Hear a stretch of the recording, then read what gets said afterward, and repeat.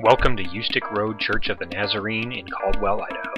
This is the Sunday morning service. And now your speaker, Senior Pastor Brian Dyer. Well, we're over in Luke chapter 10. After this, the Lord appointed 72 others and sent them out 2 by 2 ahead of him to every town and place where he was about to go. He told them, "The harvest is plentiful, but the workers are few. Ask the Lord of the harvest, therefore, to send out workers into his harvest field. Go, I am sending you out like lambs among wolves. Do not take a purse or bag or sandals, and do not greet anyone on the road. When you enter a house, first say, 'Peace to this house.' If someone who promotes peace is there, your peace will rest on them. If not, it will return to you. Stay there, eating and drinking whatever they give you, for the worker deserves his wages. Do not move around from house to house. When you enter a town and are welcomed, eat what is offered to you. Heal the sick who are there and tell them the kingdom of God has come near to you. But when you enter a town and are not welcomed, go into its streets and say, 'Even the dust of your town we wipe from our feet as a warning to you. Yet be sure of this, the kingdom of God has come near.' I tell you, it will be more bearable on that day for Sodom than for this town. Woe to you, Chorazin! Woe to you, Bethsaida! For if the miracles that were performed in you had been performed in Tyre and Sidon, they would have repented long ago, sitting in sackcloth and ashes." Let's pray. Father, thy word prevail in our hearts and in our minds. I pray, dear God, that you would speak to us what you have for us, Lord. This morning, we need to hear from you through your Holy Spirit. I pray that, dear God, each one of us would have ears to hear what we need today, Lord. Not my word. Father, may no man's word prevail, but the word of our Heavenly Father. Hide the speaker behind the cross. Speak to us in Jesus' name we pray. Amen. You know, I was thinking about the nature of hell. I looked up a few verses on it and stuff, and you know what? I had an interesting thought. Because I remember and I've told you this before, maybe a long time ago, some of you remember, some of you don't, it's all right, is that C.S. Lewis wrote about heaven and hell, and he wrote this picture of hell, and in hell they had this banquet table set up with all this food on it, and these people all sitting at the banquet table. This is in hell. And then they had these long spoons and forks on their hands, extending out like 3 feet past where their hand would be. So they're trying to eat. And in spite of the fact that all the food is on the table, they're starving to death because they can't get anything into their mouths. And then he drew a picture of heaven, and it was the same table, people sitting at the table, food all over the place, and they had the long forks and the long spoons on the ends of their arms, and everybody was eating and joyously happy because they were feeding one another. And I thought, I wonder, if the nature of sin is such. Because Isaiah, when he goes, he's transported into God's throne room. He says, "Woe unto me, for I'm a man of unclean lips." And he thinks he's going to die right there on the spot. He thinks he's dead. He's seeing God, and he says, "I'm going to die because I'm just a carnal, filthy man, and I'm just going to die in God's presence because sin can't abide in God's presence." Isn't it interesting? I thought, I wonder if heaven and hell are the same place. You follow me on that one? Would that be intriguing? If the separation from God is so much, okay, let me give you this one. God hardened Pharaoh's heart, right? That's kind of mean to do. It's kind of mean to do. But when you think about, and this is the way that I've heard it explained and I like it, is if you take butter and if you take clay and you put them both out in the sun, one becomes hard and one becomes soft. Not based upon different sunlight, but because of the nature of the component that it is. What if standing in front of God, you were filled with sin, you had rejected Jesus Christ, and you walked into God's presence? What would happen to you? I was thinking about Stu's truck. He came home, and his truck, I don't know how, I've never heard of this before, but it makes sense it would happen to Stu, he came home, his truck had somehow spontaneously combusted in the driveway and burned up while he was away. It's like I came home, and my truck was burnt up. That was his luck.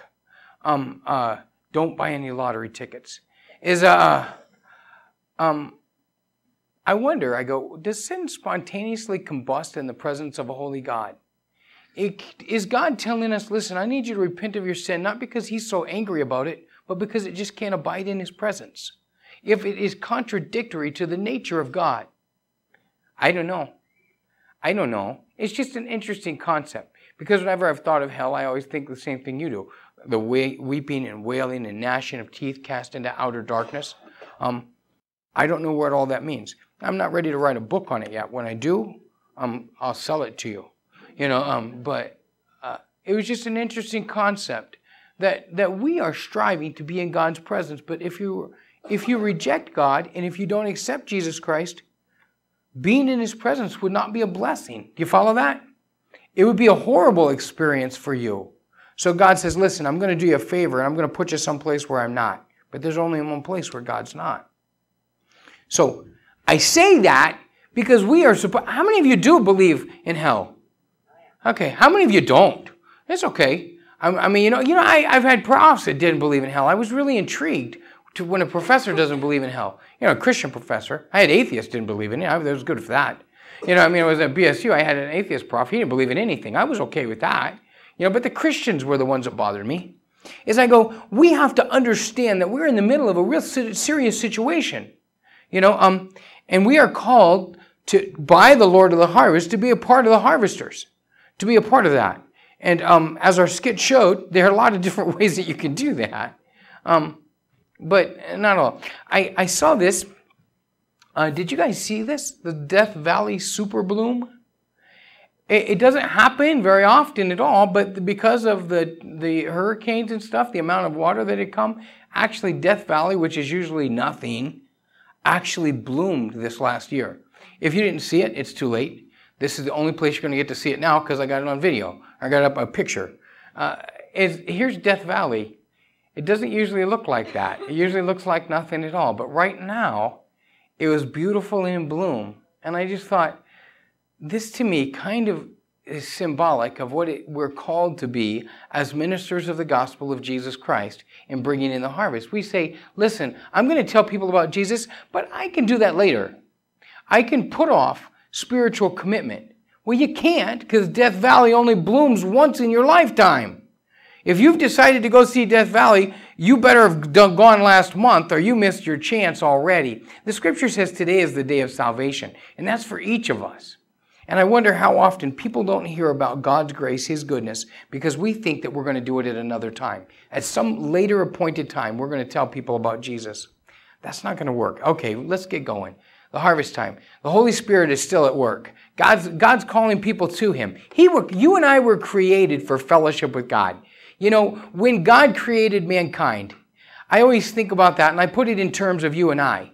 When you were younger, or in the future, or whatever it is, wherever you're at in your journey right now, when Nancy and I were young, and we said, hey, listen, we've been single and by ourselves for a few years now.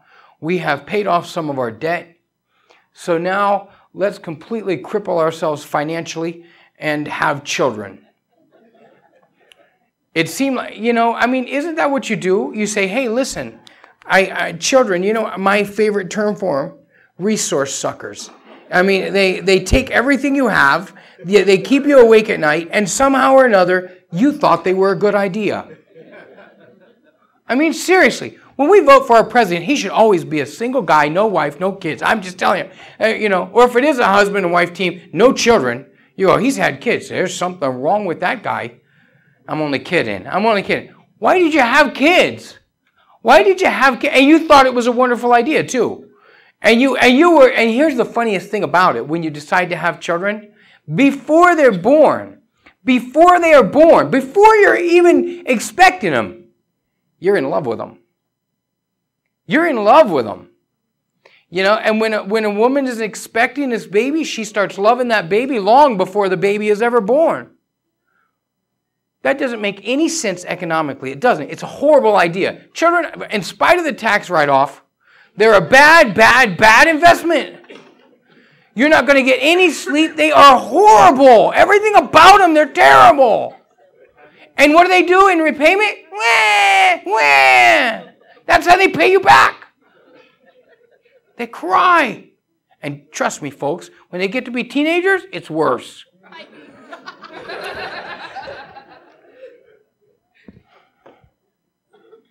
But you did it. Why? because you knew you were going to have a relationship with this little person. And you loved them. And you were in love with what was going to come. Before anything else, you were in love with that child, and you would give your life for that baby before you ever knew it. That's how God is with us. When He created mankind, He said, man, I'm going to love them. They're going to be my children. Before you ever came into existence, God was in love with you. And He created mankind in the garden, and He's got this relationship, and then they rebel against Him. And He says, I can't have you in my presence.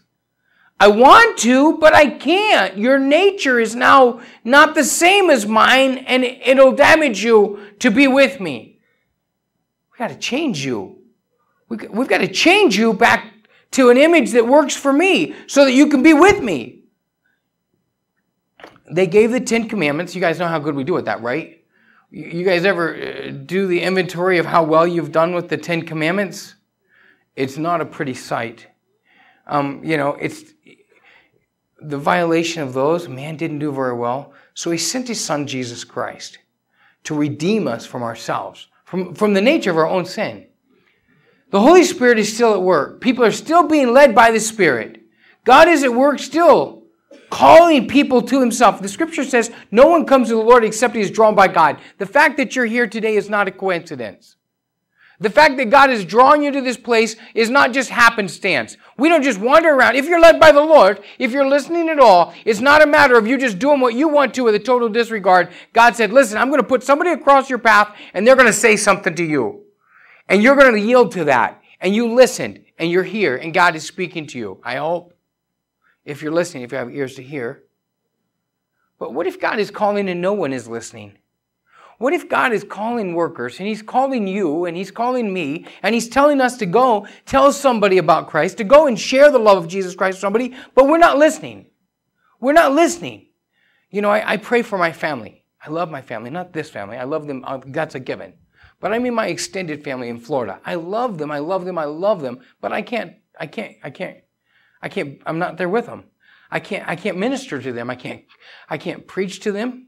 I can't do anything. And if I do, I'm not that effective anyway, to be honest with you, because it's my mom and my brothers. And when there's no place that a prophet's not without honor except in his own country. When I go back there to them, my mom, she never calls me Pastor Brian.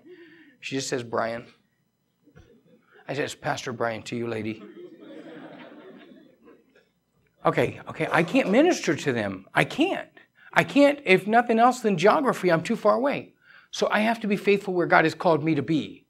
And I am trusting and praying that there are people who are being faithful where God has called them to be, who are ministering to my family, who are reaching other people that I love dearly more than myself, because I can't. But you see, if you and I are not reaching out and we're not sharing the love of Jesus Christ with the people around us, we have no claim. And we don't have a prayer. We don't have a reason to be praying that somebody else will be faithful because we're unfaithful. It's our own fidelity, it's our own faithfulness that prompts us to have the confidence to go before our Heavenly Father and to make a request of Him. But if a man is double-minded, he has no reason whatsoever to have confidence in his prayers. So God's calling. What if no one is listening? The harvest is plentiful. Would you agree? Would you agree that there are a lot of people who need to know Jesus Christ? It's a funny thing because the good shepherd, he's got the sheep, right? He's got the sheep in the fold. What's he do when one of them gets out? What's he do? He leaves. He leaves the 99 to go look for the one, right? Did you know that Christianity is a minority religion in the world? Do you know what that means? That means that the 99 have gotten out of the pen and we're hanging on to the one. It's not even that we go, hey, we got to go look for that stray one. No, we got to go look for the stray 99, folks. The harvest is plentiful. When I was in the military, people say, is it tough to be a Christian amongst non-Christians? I said, yeah, it's like being a cow in a cornfield. There are people who need Jesus Christ, and there are lots and lots of opportunity that God gives me to share with folks. You can't do that if you're selfishly motivated, if you're not thinking about other people, but God will bring people across your path, opportunities across your path, chances for you to witness to folks. You're filled with the Holy Spirit. Jesus Christ alive in you. You can model the love of Jesus Christ not any time, but all the time. It's who you are, I hope. It should be, right? Because God is still at work and the harvest is plentiful. The groundwork has already been done. If you're going to plant a seed, if you're going to have a harvest, the first thing you got to do is break the fallow ground, right? You got to break it up. Jesus Christ has already done that. All the heavy lifting has already been done. Everything that's going to be difficult for us to do has already been accomplished. You and I are called to the harvest, but we're not the harvest. We're just called to be a little piece of it. God desires the harvest. God is not willing that any should perish, but all should come to repentance. How do we feel about that? God's not willing that any should perish. Are we okay with that? Are we okay with people perishing? Or does it bother us too? If it doesn't bother us that folks are not going to make it into heaven, we may have a problem with how aligned with the Holy Spirit we are. We should call ourselves something else. Because Christians have to be Christ-like. And do our lives reveal that conviction? Everything about you should be, okay, let me pull something up. I'm grabbing, okay? But I want an illustration on the fly here. No, this is me. I'll stay away from you guys. Okay, I was walking down the street. I was walking on the sidewalk. And I heard a lady screaming. This is an old one, but I like it. I was walking down the sidewalk. I heard this lady screaming. She was like more angry screaming. I was like, dude, somebody's angry about something here. And you do the same thing, don't you? When you hear somebody screaming like that, we were walking through a parking lot and I heard somebody screaming like yesterday. And I turned and I looked to see what's going on, to see what the commotion is first, checking it out. So as I'm walking, I hear this lady screaming. It's like, whoa. And I realized, it's coming from inside of a house. The lady inside her home yelling so loud, I'm out on the sidewalk, I can hear it. So I did what you would have done. I walked over and peeked in the window. Right, Sandy? Which is what we people like us do. I see this lady in there screaming at these two little kids. So I do the same thing you would have done. I walk over and knock on the door. And she opens the door, and I say, hi, is everything okay? And she says, yeah, everything's fine. And I said, it doesn't sound like it. She starts crying. And I go in and I visit with her, and she tells me about her life and how she's gotten to where she's at and some really horrible things that she's in the midst of. And I pray and lead her to Christ before I leave. That's who we are. That's who we are. People are lost and they're searching for something, and you have the answer. You have the answer. You have the fact that we can be forgiven for our sins. You have the fact that Jesus Christ tells us He's already defeated the world, and we walk around uncertain of what we're supposed to do. Afraid that if we talk to somebody, we're going to interrupt their day. They're going to be offended at you, or their feelings are going to be hurt. Sometimes they were. Sometimes, I've had times, I had a guy, I was talking to him about Jesus, and he got angry. Don't tell me about God! You Christians make me so angry. I don't care. You know what? I've never seen the guy again in my life. I saw him a couple times on the boat. It was it. But I knew where he was at. It's okay. I'm not a peddler of Jesus Christ. If the guy doesn't want to hear about Christ, you can burn it in hell if you want to. I can't stop you if the death of Jesus Christ on the cross is not enough to motivate you. My words aren't going to add anything to that. It wasn't my will, but he got angry at me. You know why he probably got angry? I don't know, but over the years I've thought, I think he probably got angry because he was under conviction of some sort. He knew better than what he was doing, and I reminded him of what he was supposed to be doing, and he probably got angry at me because I was a reminder and I bothered his convictions. You know what I mean? Some people get angry with you because you bother their conscience. You go, hey, you should be living the way you're supposed to. And they go, and you go, okay, my bad. Do what you're not supposed to, then that's going to work out well. The time for harvest is yesterday. It's yesterday. It's not today. It's not today. It's yesterday. You guys ever see crop on a tree that's been on there too long? Oh man. There's in the bottom of your refrigerator, they got those, what are they called? Freshers? Freshers, isn't that what it's called? Freshers, fresher compartment. They should call that the rotter. It is nothing fresh. It's not a fresher. That's where fruit goes to die. And you open it up and there's stuff in there and you go, oh, that's not right. You know, and you go, hey, Danielle, come and pick this up, would ya? There's something in this, there's a vegetable in here and it's furry. And I don't eat furry vegetables. That's just wrong, you know? When it's been in there too long, when it's just should have been used already, you know? And there's stuff on the tree. We planted tomatoes last year.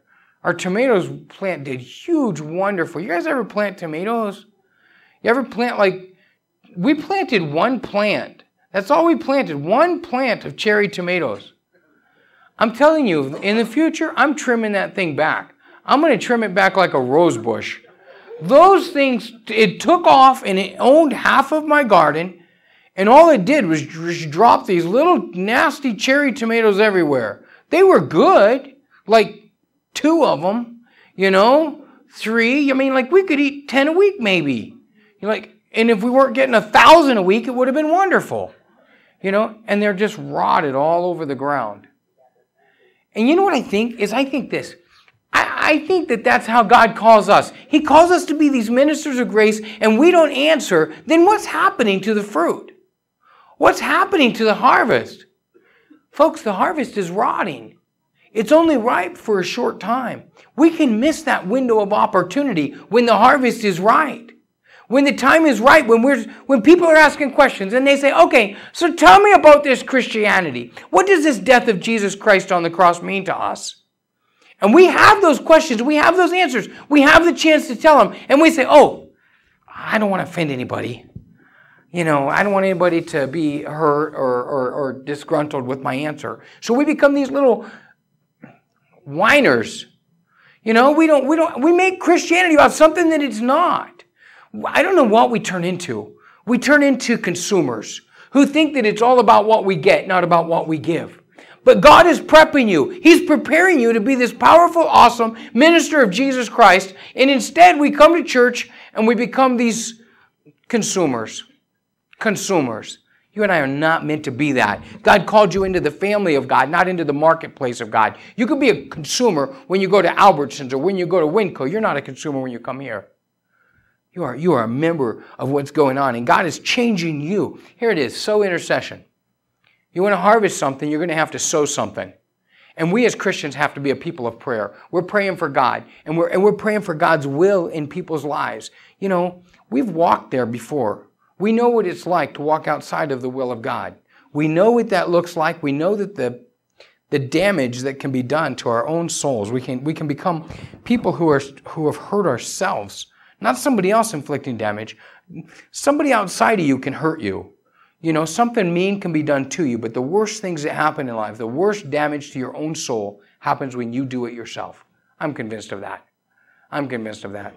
It's been my experience, you know. Somebody else does something mean, you can just go, well, that was their problem. That was something they did. But when you do something that's wrong, who do you get to blame then? You know, was it Flip Wilson, wasn't it? The devil made me do it. Wasn't that him? The devil made me do it. Well, good luck. Sow intercession. Tend to the crop with compassion.